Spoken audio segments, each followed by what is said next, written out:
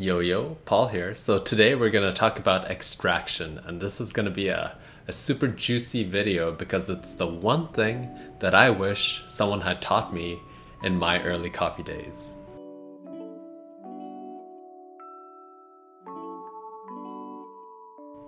If you break down coffee to its basic forms, it's pretty much just bean water. It's water that has extracted some compounds from the coffee bean.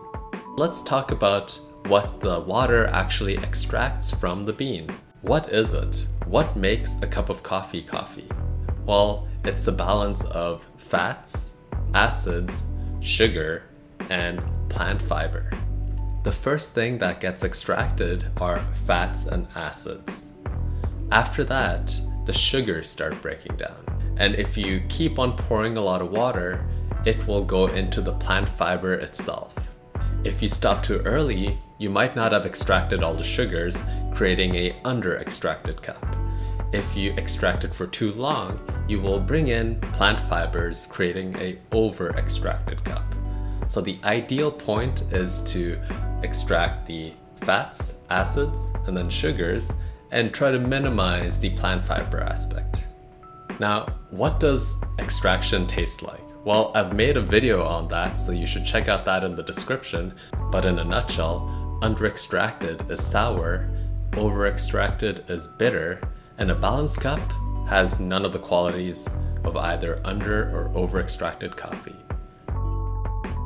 There are 4 different variables you can change in your brewing recipe that can impact extraction. The 4 are grind size, brew time, temperature, and the brewing ratio. Feel free to skip forward in the video to this timestamp if you want a quick summary chart on how the 4 variables can control extraction. The first one, grind size. So how can you change grind size to impact extraction? Finer grinds equal more extraction. Coarser grinds equal less extraction. But how does this work? Let's just wrap our heads around this. So by grinding a bean finer, what you're doing is you're exposing the insides of that bean to water, which then leads to an increase in extraction. And this is one of the easiest variables to change because most people, unless you're using pre-ground beans, can just turn a knob on their grinder to then change their grind size. Another variable you can tweak is time. So how can you control time to impact extraction? Longer brew time equals more extraction. Shorter brew time equals less extraction. The reason why this works is that the longer the water is in contact with the bean, the more it extracts. Some brewing devices can control time easier, like the French press, the Clever Dripper, and the inverted AeroPress method, because all the water is in contact with the beans until you decide to stop the extraction. With other brewing devices like a pour over, the liquid leaves the brewing device, which then stops that liquid from extracting more from the coffee. The next variable you can control is temperature. Now, the way temperature impacts extraction is that a hotter temperature equals more extraction. A cooler temperature equals less extraction. Why does hotter water extract more from the coffee bean? So let's look at it from a molecular level. What is boiling water? It's pretty much just H2O molecules moving around trying to break free from each other. And if they do break free from each other, they become water vapor. Now, this movement over here is what's causing the extra extraction. So once those H2O particles come in contact with coffee beans, that extra friction causes more extraction. Now, the opposite is also true, where cooler water slows down the molecules, which then causes a slower extraction. If you put an ice cube on coffee grounds, there is no extraction at all.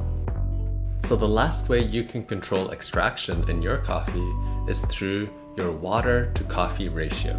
And the way it works is that a higher brewing ratio equals more extraction. while a lower brewing ratio equals less extraction. So the reason why increasing the brewing ratio increases extraction is because when you use more water in your recipe, that water also wants some of the action of the extraction. And sadly enough, coffee has a finite amount of good coffee flavors that it can give to the water.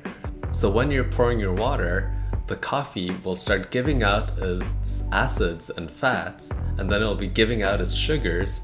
And then when that extra water comes in, it'll be like, oh, I don't have any more acids, fats, and sugars. Well, here's some plant fiber.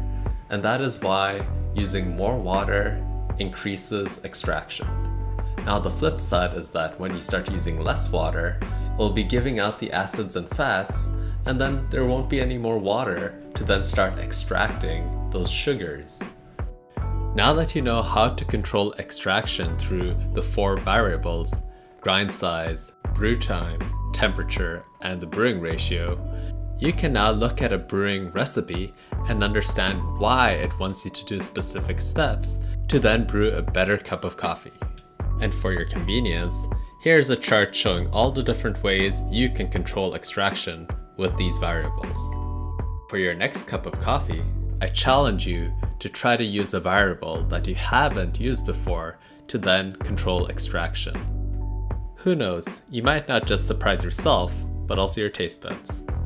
So if you've liked this video, make sure to subscribe, hit that like button, and perhaps hit that bell if you really like the content. Right now, we're aiming to post at least 1 video every week, and I hope to see you there in the next one. Until next time, peace.